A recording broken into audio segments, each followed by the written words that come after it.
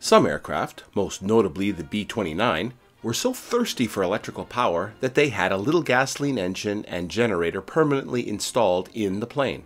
The fancy pants name for this device was the Auxiliary Power Unit, or APU, but it was more commonly known as a Putt.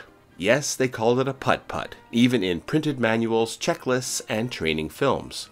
One crew member was responsible for starting the 7-horsepower Putt, and it would stay on to provide extra power for start, takeoff, and until about 10,000 feet.